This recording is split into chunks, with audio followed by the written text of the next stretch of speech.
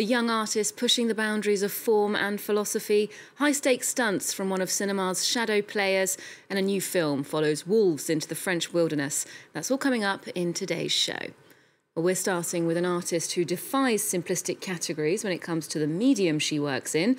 Choreography, sculpture and video are all part of her creative toolbox. Sarah Trouche has been awarded a knighthood here in France for her work and her efforts to challenge the representation of women in art. France 24's Renaud Lefort and Colin Kinebura went to see one of her recent performances here in Paris. I am hurt, I am ready, I am happy, I am here, I am hurt, I am ready.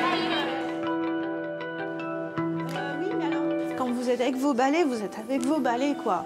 On y est. Voilà, on est fiers, on est guerrières, on se tient, on sort les nibards et on est là, quoi. We are here. 3 words that capture the message of French artist Sarah Trouche. Working alongside a professional boxer and dancers from around the country, Trouche is best known for her politically engaged choreography, like this piece, which challenges women's representation in the art world. This summer, I visited the major art museum in Bordeaux and many others in France. And I realized that women were always presented as widows, as beaten, raped, submissive, or allegorical. Often associated with women's subordination, even exploitation, here the brooms are planted firmly against the ground, as if to set a boundary. Pairs of underwear form a circle where the protagonists tell their stories.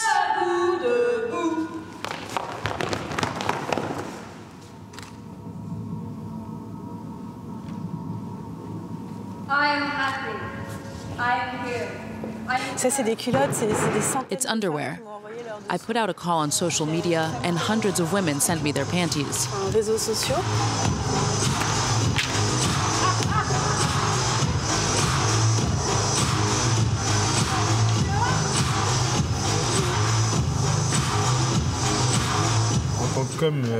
As a man, we get an idea of what women go through. It's very powerful, very brave. This show really blew me away. She's one of the rare artists who creates a movement of energy. She invites the audience and other artists to join.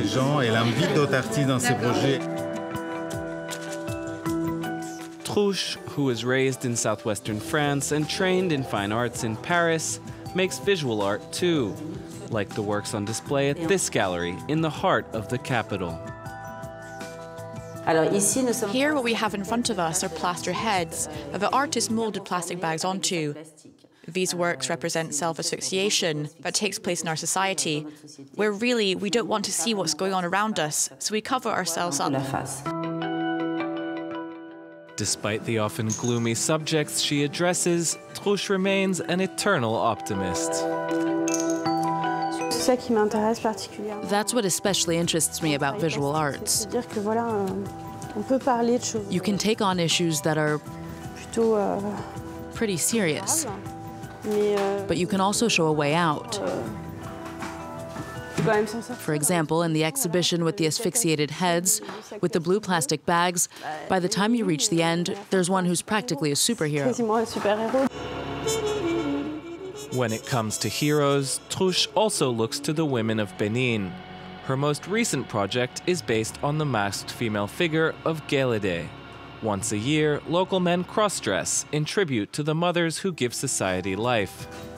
For Trouche, it's one more way of transforming human bodies into art and beginning to unravel a tangled world. Next, a 15th century artwork has finally come to light after a decade-long search, spanning several countries and even piquing the interest of Iranian secret services. A book of the collected works of Persian poet Hafez went missing in 2007 after its art dealer owner died. Quite the loss, since the gold leaf-plated tome was worth $1.1 billion. Well, when it came to tracking it down, there was only one man for the job, Arthur Brand, dubbed the Indiana Jones of the art world. He delved into the murky underworld of stolen artifacts. Let's hear more from him on how the search got started.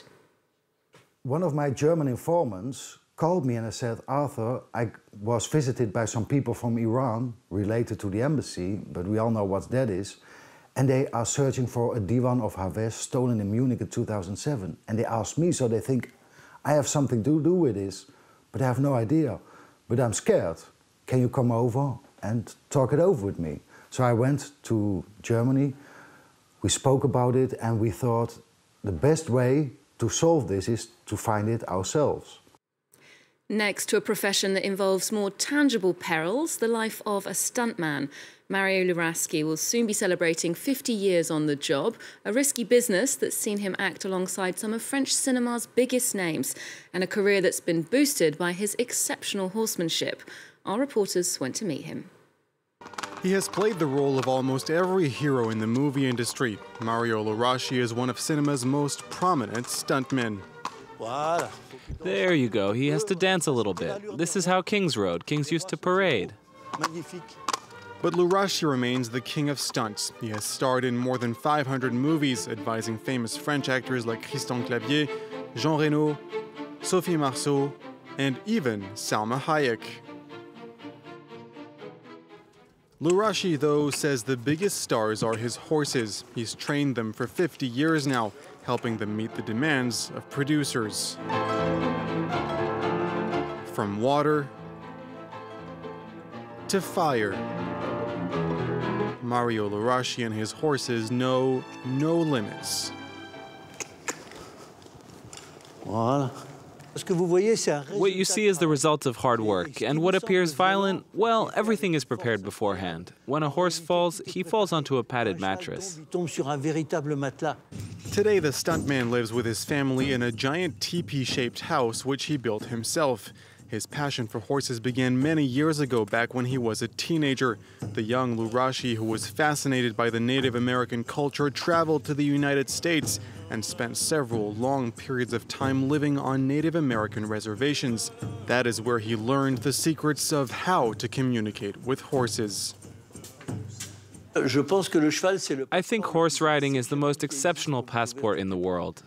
Thanks to horses, I was able to meet the Queen. I went to Dubai and met emirs thanks to horses. An entire part of the house is dedicated to horses. All of these saddles were used in movies. But whether they're on the big screen or behind the scenes, Luraski says all eyes should be on his best friends. Next to a documentary filmed here in France, in remote corners of the Alps, but also close to towns and villages where man and beast live perhaps closer than they'd think.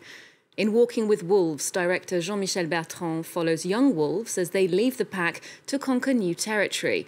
The film has stirred up some controversy, with Bertrand receiving death threats for taking a stance against the killing of these animals. James Vecina has more. Following footsteps in the snow, trying to track down lone wolves. For 2 years, Jean-Michel Bertrand films young wolves leaving their packs as they venture across the mountains in search of a new territory. Le jeune loup est introuvable, invisible. La meute, elle, se montre. Elle protège son territoire. On their journey, the wolves cross paths with humans as urbanization takes over their natural habitats. It's a film that's against the killing of wolves. It isn't extremist, but it's a documentary that aims to open people's eyes about our relationship with nature and the wilderness. Jean-Michel Bertrand tackles the issue of attacks on herds, which he says can be solved by bringing back shepherds to oversee their animals.